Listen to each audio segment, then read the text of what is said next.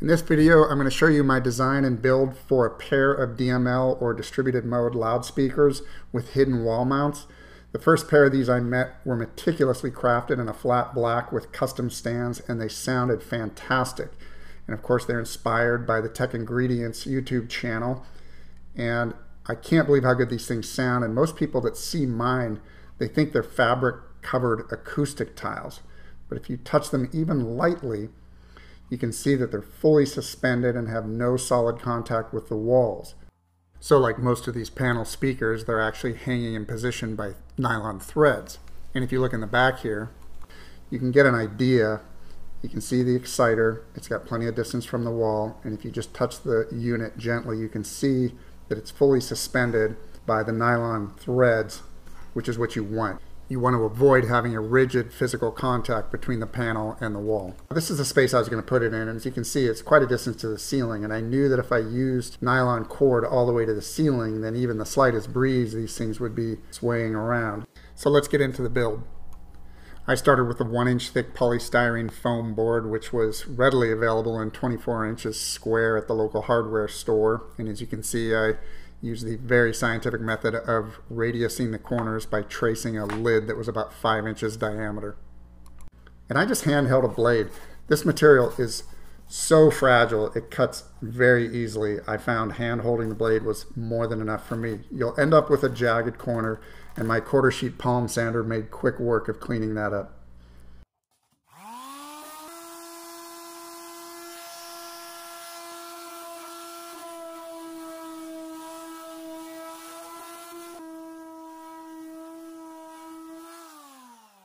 And once you get the rough edges done with the palm sander, then I just used a hand sander because we still have a sharp edge here. And the power sander would be way too much. The material's too fragile. So I just gently removed the sharp edge with a hand sanding block. It's pretty easy to do.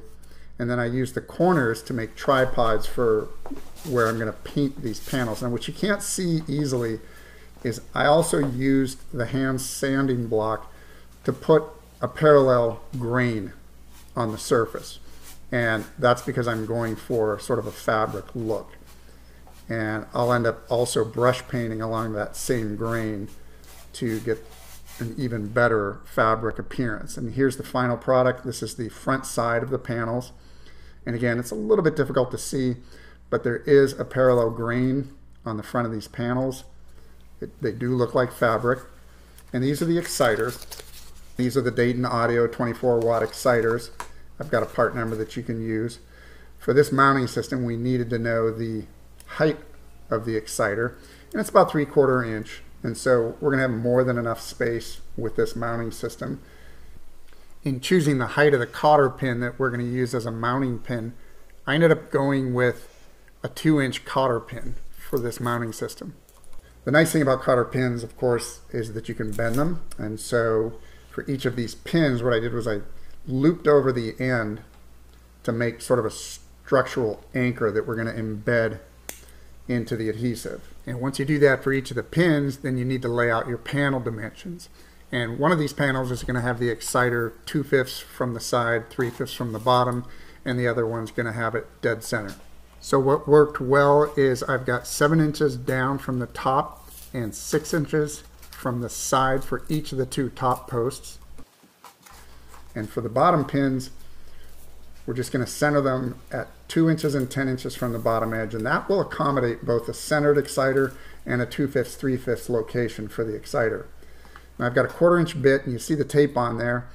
You really have to pay attention to controlling the depth on these holes.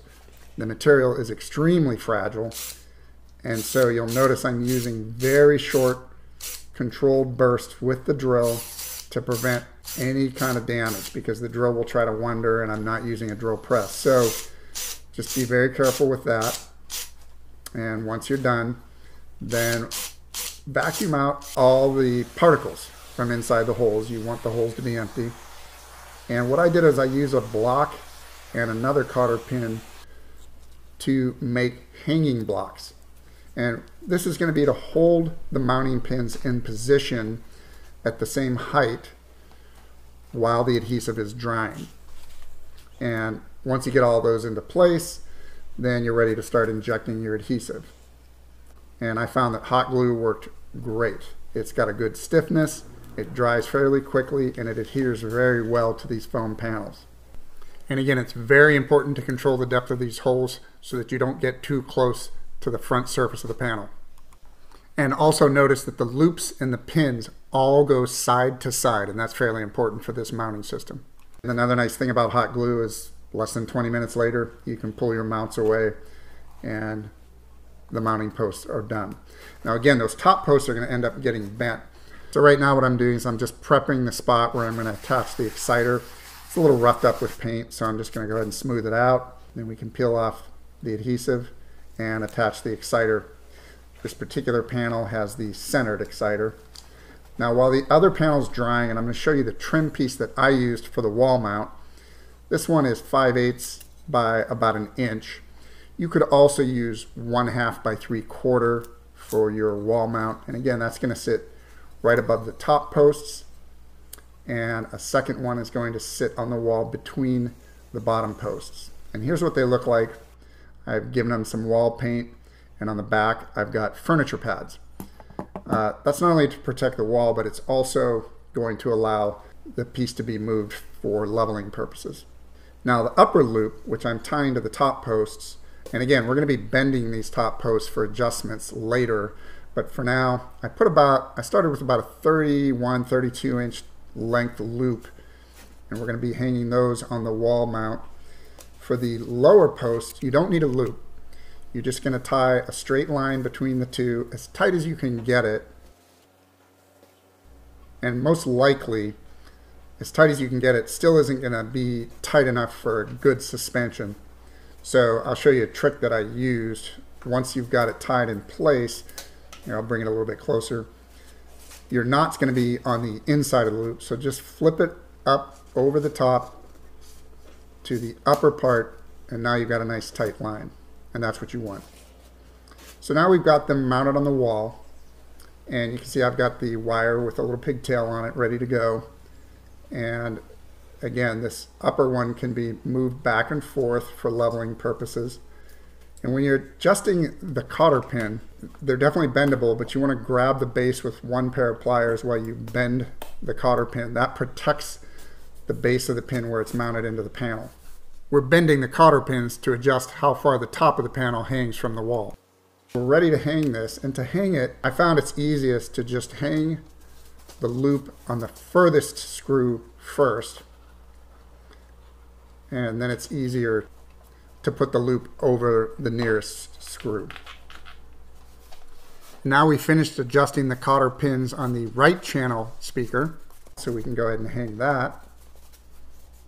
And when you're bending the cotter pin, what you're doing is you're trying to establish a uniform distance from the wall, from the top to the bottom.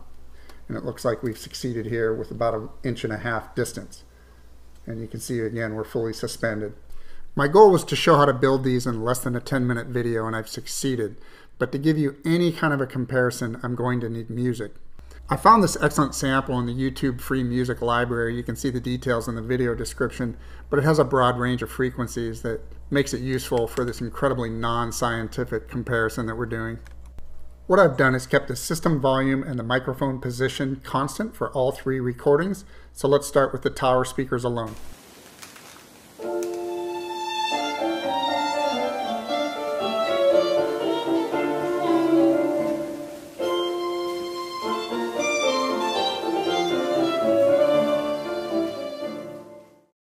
Okay, so now we're going to hear just the DML panels.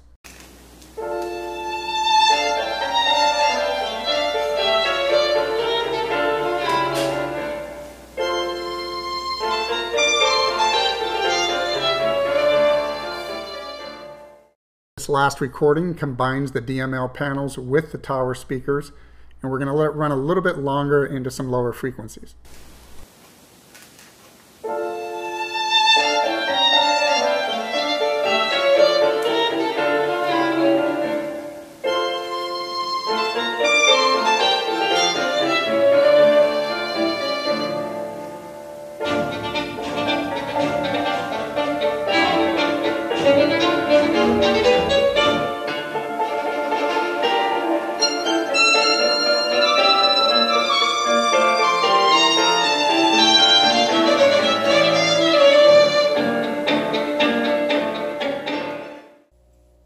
If you like this video, please do give a thumbs up and subscribe for future videos. And if you know anybody else trying to build these, please do share this video. Thanks for watching.